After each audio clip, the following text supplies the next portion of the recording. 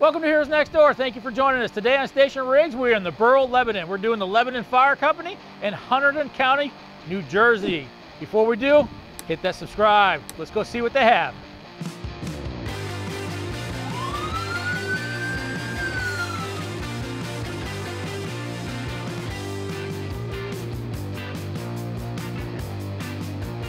Main Street Command. 2 cars, one up into the grass of the Lebanon Hotel, one into the telephone pole. Everything's fine with the telephone pole, and I have one female with knee pain. No entrapment.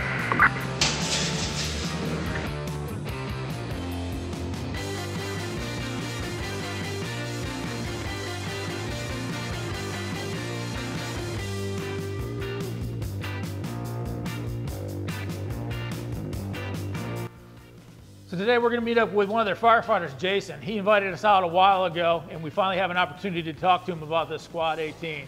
Hey, Jason. Hey, Mike, how are you? Good, how are you doing? Welcome to Lebanon. All right, thank you for bringing us out. Of course. So, absolutely beautiful Seagrave, right? Yes, sir. All right, I love the all complete red. So before we get started though, can you tell our viewers who you are, Sure. your credentials, that kind of stuff? Sure. My name is Jason Strauss. I'm a firefighter here for Lebanon Borough Fire Company. I've been a fireman now for 5 years. Okay. All right. Now, just to let you know, we did park this a specific way so we can get all the way around it and open the door. They normally don't park like this in their engine bay. But can we see what's going on inside? Of course. So this is our 2006 Seagrave. It's got 1,500 GPM, 500 gallons of water on board. Okay. So, you mind if I sit in it? Of course, go ahead. All right. I always like getting behind the steering wheel of a nice truck. All right, talk me through what we have here. So right up here, this is your driver's compartment. Right in the middle, you have our CO meter, and then you got 2 portable radios. One's for the driver, one's for the officer. Okay. Right on the top of the doghouse, you got map books, your ERGs, binoculars, a couple fire wipes, all that good stuff. Safety vest. Yes, sir. And here I assume is going to be one of your masks. Yep. Okay. It'll be one So of the your masks. engineer can also go into fire. He's actually certified to go in. He's not just a pump operator. Yes. Okay. Yep. All right. And this is looks like an Allison transmission with push button. Yes, sir. All right. And then down below here, you have a couple of different buttons. We do. You got the air horn, and then you got the Q siren right from here. Okay.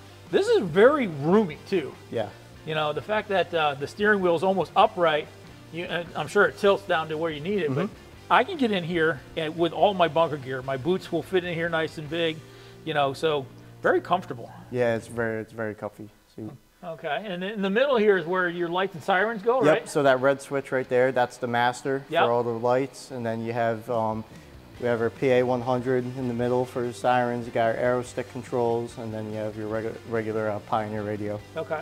Do you use 800 megahertz, 500 megahertz? Do you know what radios you use? I think for us, we're 400s. We're in the 400 range, so we're ultra high band. Are you connected to the county, or are you independent? We are connected to Hunterdon County Communications. Okay, okay. And last but not least, this is an air brake truck. Yes. So the question becomes, with an air brake truck like this, do you have to have a CDL in order to become an operator for your company? So in the state of New Jersey, you do not have to have a CDL to operate fire apparatus. Although if some of our departments are on the Delaware River, if you're going in the PA, those drivers for those New Jersey companies have to have the CDL. Okay, okay. All right, let's keep working our way around then here. Let's take a look in the back. Okay. So this truck is an 8-man cab. You have 2 in the front. You can do 6 back here. Okay. 4 pack seats, Nice. 2 jump seats. Okay. We have all of our hand light accessories here. Up above in the middle here on this side and this side are 4 traffic vests, because we do cover the interstate out on the highway. Right. So we have those for all the guys on the trucks. We have our hand lights, which are 6 of. There's 2 extras up front. Okay. And under here, it's pretty convenient space. This is our high-rise pack right in here. Okay.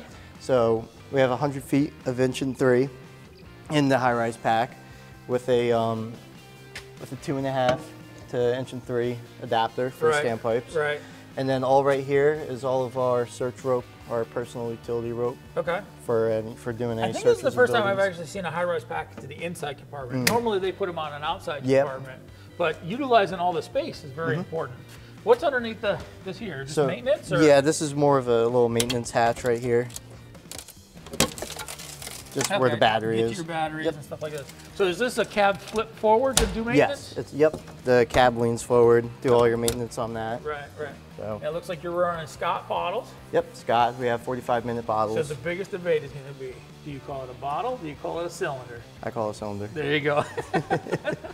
So some people, on my show, I've done both. So it kind of depends where I'm at. So I'm getting used to both things. Gotcha. So, all right, working our way back here. So let's move to the pump. So this is our panel. It's a 1500 GPM waterless panel right here for the operator. He has his own radio. Okay. So he can hear the guys inside.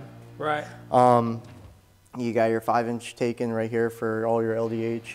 Then you have 2-inch and 3/4 discharges, and then you have a 2.5 intake right down here. Okay. And then this is your inch and a half forestry line. Okay. So what year did you say this was? 2006. Dude, it looks brand new. I know. Look how shiny this chrome is. And hopefully you guys can see that on video. This thing is immaculate. You know, I would not know that this was that old. So let's start low. Okay.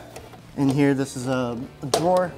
We have our step chocks for our motor vehicle accidents. We have our little tire valves to get the air out. We have wedges. We have 4 step chocks on the squad for stabilization of the motor vehicle during a motor vehicle accident. Okay. So you're running this not just on fire calls, you're running it on EMS calls then too for for accidents. Correct. Okay, that's why it's called a squad, not an engine, because just stepping back and looking at it, it looks like a regular engine. Yeah. But you guys call it a squad. We do, yeah. Okay. It can both do rescue and fire. Okay. So okay. we have both that capability. This is the operator's compartment. Each truck has it set up the same. So we have your low-level strainer for drafting. You have your gated valves for your hydrants. You have your different fittings, double males, double female connections for hoses, and then you have your hydrant assist down here. Right. A couple more strainers, and then you have the operator's cylinder right here. Right, because he doesn't have one in his seat. Correct. Okay. And then love the fact that you label everything, and these are mounted in here. They're not just thrown into a yep. cabinet. Yeah, they're all everything is mounted. So this is mounted. All this is mounted, the spanners, everything. That's a good way to keep it organized, keep it clean. And if you're missing something, maybe you left the scene early at night. Yeah. You know, we get done with calls at all hours in the morning and day and all kinds of stuff. I tend to maybe leave one of those behind. You'll know it right away when you get back to the station. Yeah. So on top of that, this is the control. Right here is a control for the light tower that we have on the top. Wow. We have a light tower. Right. It's right up above the cab there. Okay. So that you can control it from here. You're able to step back approximately 10 feet from the apparatus to see where you can put it. Right. So. Okay. So it's almost its own light system too. Yeah. You don't have to necessarily call in an air light. You can actually light up the scene right away. So in here is our extra cylinder storage. Yep. So we have two bottles here and then only one on this side. Okay. Because you have your fuel for here. Right. And then what's unique down here, we have a hitch because we have a portable winch on this truck. Okay. Yeah, kind of hide away there, nice and clean. So in here, as I discussed, you have your portable winch. This is our airbags for any lifting. Anything we need to do with airbag, we have that. We have an air hammer. We have our throw lines because we do also water rescues. So in addition to the air hammer, we also have the rabbit tools for forcible entry. Right, right. And what's a rabbit tool? So those that may not know, they haven't seen the show or whatever. So basically a rabbit tool is it's another way to gain access into a door. What you'd basically do is that it's got 2 little tips on the side here. You'd put into a jam of the door, and then you have a little air line that would go to either a foot pedal or an air pump. Okay. And when you pump that, the air will push that tooth forward and basically breach that door. So the ears of the rabbit pull it apart. Correct. Okay. Yep. So what this is a slide master tip down. So basically what you would do is that it would slide out. Okay. And then it'll tip down just like that. Oh, I love the fact that you have the wood in there and it's mounted too. I thought the whole thing was just going to slide up on top of you. Yeah, and then we have our hitch extensions here. We have our operator for the hitch right here, and then your battery plug-ins are right here. A couple pulleys. Did you guys make these, or did they come from factory this way? These were house made. The wood, all the shelves you see were factory, but just the wood is kind of something we kept going on with. That's a fantastic idea. Many times we worry about how we're going to secure gear in a fire truck, and having a wood cutout like this is very secure. You know, just bringing that thing down, I wasn't worried at all that it was going to fall on. Yeah. That's awesome. Yep. And that's kind of a testament to, you know, firemen in general, that we're kind of the jacks of all trade. We can do woodworking, we do welding, we do all different kinds of stuff. And having a crew member that's able to do that is pretty cool. Yeah. So in here, again, are all of our airbags. So all of our airbags are in here. Okay. So they're in this drawer. And these are the kind of things that you would help put underneath the car, right? Yep. So this would go underneath and then it blows the... Yep. And so then you inflate the air into it. Yep. Okay. And all different kind of sizes. So in here is kind of the toolbox of the truck. We have a custom snap-on toolbox put in here. Okay. This is pretty much where all of our battery tools are. We have battery recharging stations here. We have 2 of them, reserve batteries. DeWalt air little blower there. We have your battery electric grinders, circular grinders. Okay. You have your Sawzall in here. Yeah. And then up here is our bandsaw. Okay. And it looks behind, you got a torch? Yep, we have our cutting torch on here, and then we also have our Pro Foam pack. Okay. I love the fact that it's a snap-on toolbox. Yep. This is what I would want in my garage. So, and also DeWalt. I've noticed a lot of the fire trucks nowadays are moving over to Milwaukee, but the DeWalt are tried and true. You know, we use them on our stretchers. We use Striker stretchers, and we use the DeWalt battery system on them. So, you know, it's definitely a tried and true kind of system. We're pretty much a half and half. So we got some Milwaukee, some DeWalt. So. Right, right. But you mind if I open a drawer and see how this? Go ahead. So start from the bottom. We got extra flares, caution tape. Okay. Some sockets here. We have a come along here. Then just a couple more. So my curiosity is going to be all your wrenches and sockets. Are they all just jumbled together, or are they secured in there too? They're secured too. So we'll, in the few drawers up, we'll get to that. So this is all of our drills here. You have your different bits in here. We have 2 of these. Right. So it's got all of our bits. Okay. So, and then here's our wrench sets, as you were asking. Okay. All sorted. Yeah, it's got the nice foam lay-in already. Yep. That's a good way to do that. I need to do that for my own garage. And then this is all of our sockets. Right. Oh, then they're already in the cases. Yep, we got a few here, and then the majority of them are all in this case here. Well, the other advantage of doing it this way is you can pull this out and bring it to the scene. Yep. Rather than running back and forth and back and forth. Yep. You can just bring this whole case to the scene. Yep. You got this little go case here, or you can just bring this one if it's going to be a prolonged operation. It's pretty slick. Yep. As you Good go on, thinking. have our pliers and stuff. Yep. Different size plier, vice grips. You know, we pretty much load this toolbox up. So a toolbox like this is designed to get into places like you know, houses and corporate buildings that may be locked and we need to get in there to put a fire out. But it's also designed to pretty much take a car apart. Yep. Because there's many times where you can't open a door. Correct. Or Yeah. you know, you break a window and you still can't get to that patient. You got to somehow figure out a way to unbolt things, cut things apart. Yep. You know, all too often we think of jaws of life, we just pry on it and pull it apart. Yeah. But if you have the hand tools to do it, it doesn't take that much longer to, you know, take the car apart rather than cut it all apart. Yeah, I used the sockets the other day at a hazmat call. A diesel tank on the truck ruptured. Yeah. So we had to get to it, but the only way was to take the cover off the side. So we had the socket set, bring it over, take that off, so we didn't have to cut anything. Perfect. Then this is mostly all of our MVA stuff. So we have a lockout kit if needed, our triage tags. We have extra blades for our sawzalls. Sawzalls, yeah. And then we have one of our extension cameras. So this is actually a camera. So for more of confined space, say if someone's trapped under a car or like a piece of rubble, you just put the camera down, you can kind of see. All right, show the viewers on the that. end right here. So this with the light and the camera would go under somewhere. Can you see me? Yep. So, but yep. Pretty slick. Yeah, so if they're trapped under the vehicle, like you said, or even inside of the vehicle, maybe you got a van. Or inside of a house. Yeah, house or anything like that. That's a pretty cool tool to have too. Not many fire trucks have that. Yeah. So. And then right in here, we have 2 hydrant bags, different sizes. Okay. Reason being, this lever right here is a Speedy dry hopper. Okay. There's a hopper that runs up the back of the truck, so we could just fill it with Speedy dry. So we just put one of the bags under the truck, fill it with Speedy dry, off you go. Perfect. All right, working our way around to the back here. So in here, this is where all of our extrication equipment is. All right. We run TNT Rescue Tools. So this is considered the Jaws of Life tray, right? Yep, this is pretty much your Jaws of Life right here. So as the layperson would think about that, or they've seen it on television, that's what we're talking about. Yep. Those are your spreaders. Yep, these are your spreaders. You have your cutters right there. We got we have 2 rams here to do dash rolls, any lifts, and then we have your steering wheel seatbelt cutter, pedal cutter right here. Right. Good setup, easy to use, and easy to deploy. Yeah, it's great. And again, it's mounted in there so that it's not going anywhere, you know, driving down the road. Because driving up here, I had some twists and turns. Yep, there's a lot of turns. Yep. So in here, we have extra line for the hydraulic tools. Okay. We have a backboard.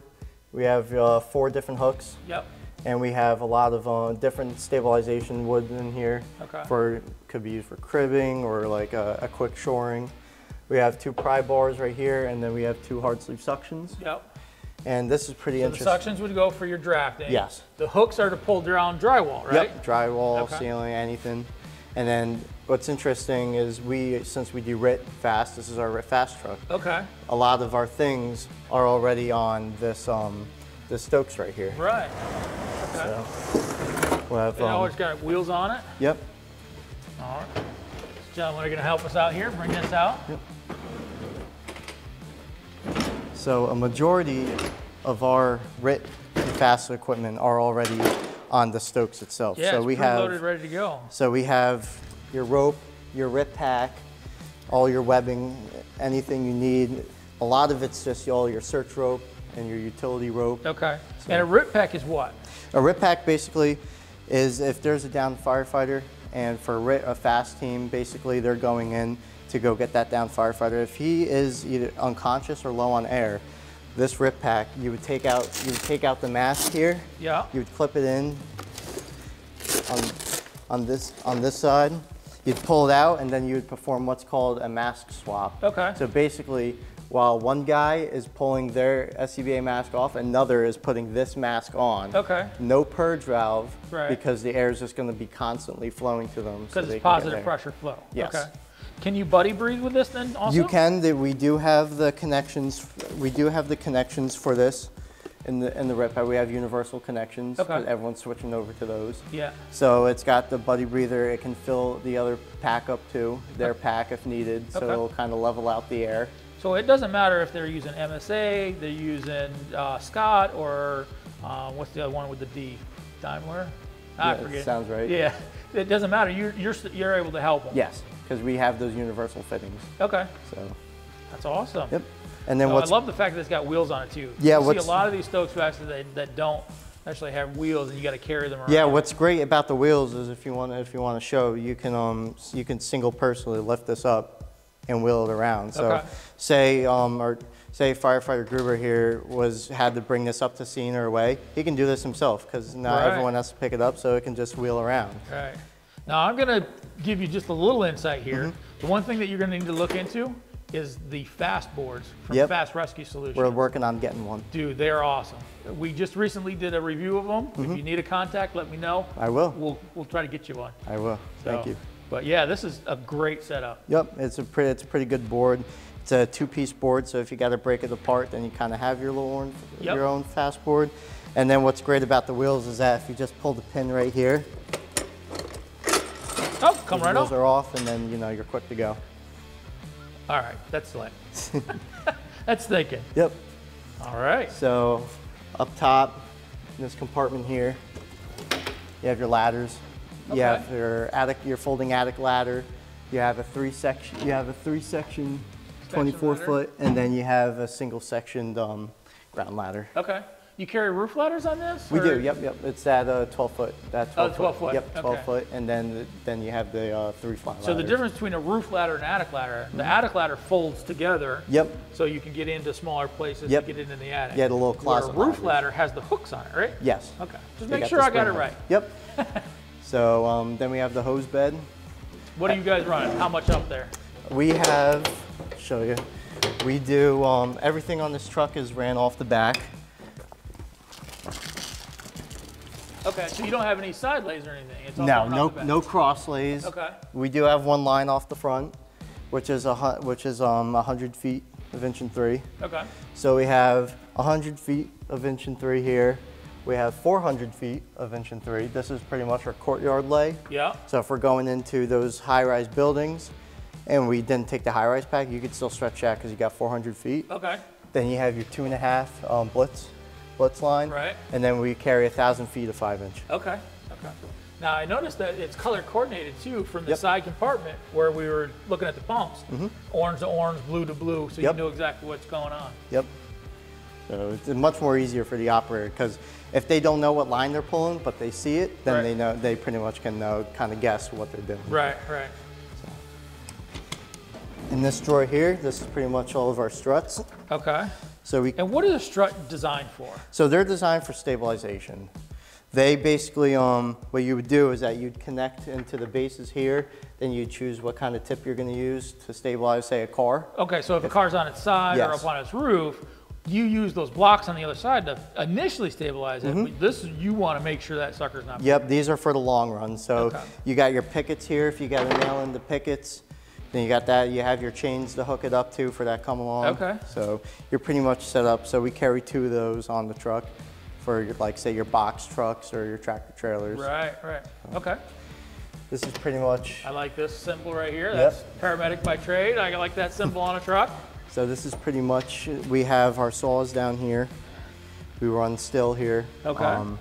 And In the different saws, you have a K12. Yep. Can we pull the drawer out? Sure. So circular saw or K12. Yep. Whatever you guys call it here. You got a small chainsaw and a large chainsaw. Yes. Why the 2 different chainsaws? So for the larger one, so for this one, this is mostly for, you would use for like, say you got like a tree in the way for a building trying to make egress or trying to go in. Okay. Just cut that tree down real quickly. You can use it for ventilation. It's lighter, and then this bigger one's more for your roof cuts. Roof cut Yep. ventilation. Okay. The different bags are Yep, more so cribbing, it looks like. in here you got your cribbing blocks, and then here you got wedges. It's a mix of both, so you'd grab 2 bags, both those bags. In here you have your ratchet straps, Yep. which we have a bunch of. In here is the hard protection for doing any vehicle extrication. So these in here are your plexiglass, which would go over the patient. Okay. So when they're cutting the windshield, it wouldn't Sure. go right into the patient. Makes sense. And then you have your sharps protection bag. So what we did was we use old hose. Right. So if you had a piece of metal coming out of the car, like say this was a piece of metal after we cut, Right. this basically would just slide right over it. So you're thinking like maybe I cut the B post and I cut that B post high. Yep. You're gonna slide that over there to Yep. protect everybody from going around. Yeah, so basically it would just go right over the door. Right. And then so you wouldn't get any puncture rooms or anything. Okay. So, and then up here, got your crash, your oxygen bag in here. Okay. Are you guys EMTs, first responders, paramedics? What do you guys run here on this? So we don't have any EMTs on our department. Okay. Some had it, but then ended up getting lapsed. Okay. So we just basically, we have our basic first aid. First aid, Yep, first so we're all responder. CPR certified here, so we carry the AEDs and Okay. everything. Okay. In addition, we have our response blanket, so this is pretty much your soft protection Okay. for extrication. Yeah. So basically during the initial cuts, like when they're taking A, B, C post, throw that over them, then you'd have your rescuer behind them pretty much talking with them, Right. keeping patient contact. Okay. And then right behind these are your head blocks, because So- you don't want their neck moving Right. around. So if you guys aren't EMTs Mm-hmm. at this, and you're just first responders, who do you guys normally run with for your EMS services? Then? So our EMS service is covered by South Branch Emergency Service. Okay. They have a rescue company and BLS, so they're basically will be doing the cutting while we're basically stabilizing, just providing aid for them. Good So, collaboration. Yes. That's what it's all about. Yep. And up top is that? It's just a Up smoke top, ejector? Yeah, we have our fan here with extra cord, Okay. battery powered, Okay. which is great. It's lightweight. We have a shoulder strap for it, Right. so it's not like the old box ones where you need like 2 people Right. to carry the thing. So, same setup as we did over here on the other side. You have your extra cylinders in here. This is brilliant by a lot of the fire companies, whether it's Seagrave Mm-hmm. or Pierce or something like that. They are literally using every space available on a fire truck. Yeah. You know, the wheel wells and any place you can put something, we're going to find a place Yep. to put stuff. If someone wanted to join your company Mm-hmm. and become part of the fire company, do they have to have all this knowledge to become, or do you guys kind of teach them? We pretty much teach them. There is classes available They can attend in Hunterdon County. All the training is free. Okay. So they can they go to the academy. It's all free training. So and the instructors take time out of their own schedule to help the guys. What if they specifically want to come help you guys? How would they get a hold of you? Do you have a website? Yeah, of course. Facebook page? Yep. So our website is www.18fire.org.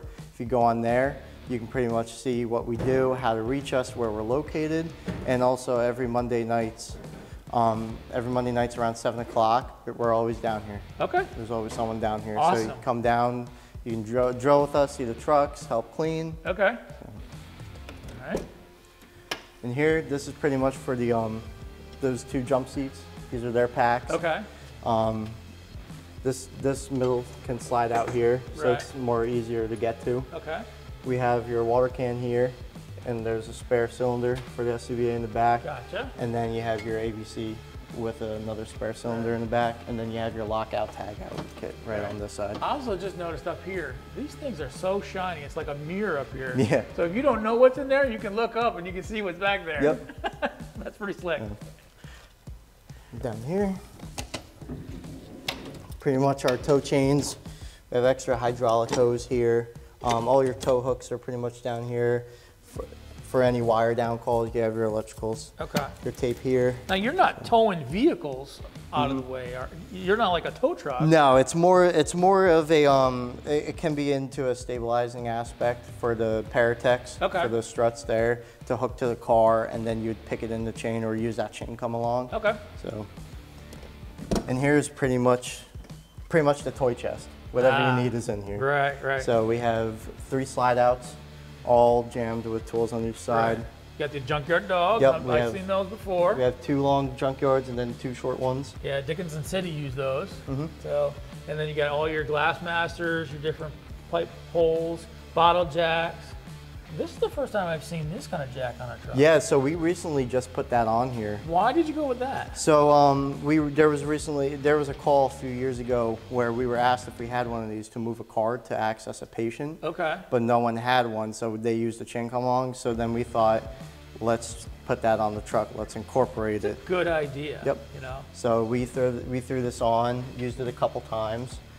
And these are all slide outs too, and then we have your basic elevator key set here, because we do have elevators in the borough. Right.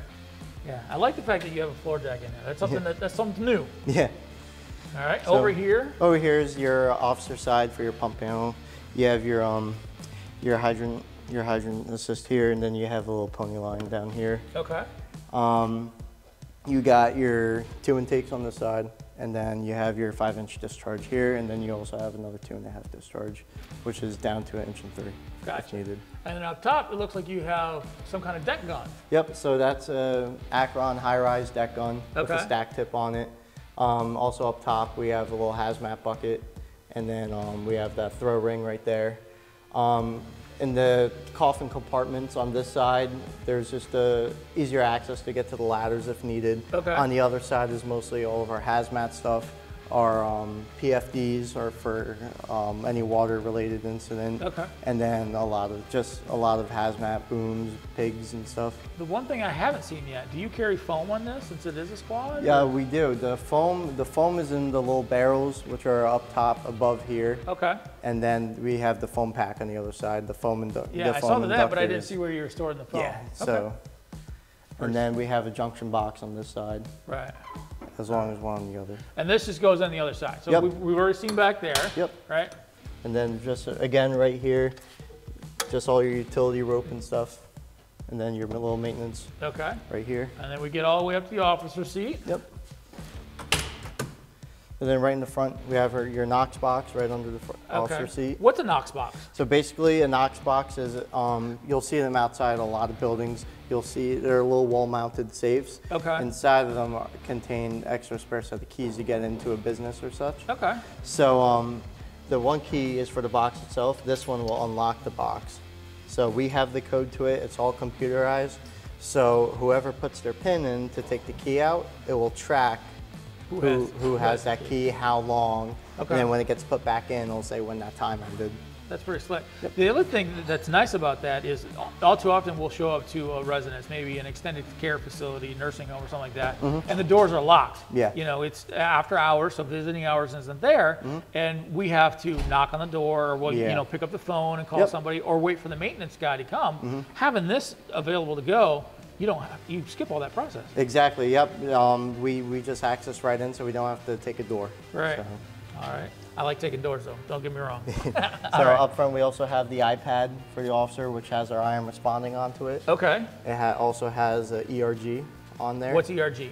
Your emergency response guidebook. Okay. Basically, it tells you all your hazmat materials, your guides, Right. the numbers, what it is. So it's that all you could be digital. looking So at. the old orange book that we used to carry around Yep. is now digitalized. Yep, but we still carry the book, the Okay. most recent updated book. Okay. So, also we have our hand lights, and then we have our thermal imaging camera. Gotcha. So what are the two pedals on the floor? So these pedals here, the one on the right is for your cue siren, and the one on the left is for your air horn. Okay. And the rope is? So the rope, we like tradition around here, goes to our bell. Goes right to the bell. Yep. Nice, simple, easy way to do that. Yep. So the cool thing is your captain or your chief or whoever's sitting on this side can concentrate on, getting people out of the way, where the driver can concentrate on driving. Yes. All right, and then up front here. Yep, so right on the front, you have your 100-foot pre-connect inch and 3. Okay. This is our line that we're pulling for any car fire, such. And that's a combination nozzle. Yep, we have our combination nozzle on here. We have a pony line of 5-inch right in the front, and then we also have additional 50 feet lengths in case we got to make this 200. Right. And one of the things that one of my fans has said, a truck's not a truck until it has the rotor array on it. Yeah. So, Yep, all of our trucks have rotor arrays on it. you got a federal queue up front, you Yep. got regular sirens. Man, this is awesome. I noticed up top, you guys have not switched over to LED lighting. No, we still do our rotator lights. Again, stick with tradition around here. Right. So we keep the rotators going. Man, this is a very beautiful truck. Jason, thank you so much for bringing us around. Thank you. So once again, this was what year? 2006. 2006 Seagrave, right? Yep, correct. All right. Thank you for watching this episode of Station Rigs. Before we end, do us a favor, hit subscribe, hit notification, and keep hitting those like buttons. It really helps us out. If you're ever in the area of Lebanon and New Jersey, come by, take a look at it. We'd be happy to take you around. We'll see you again next week.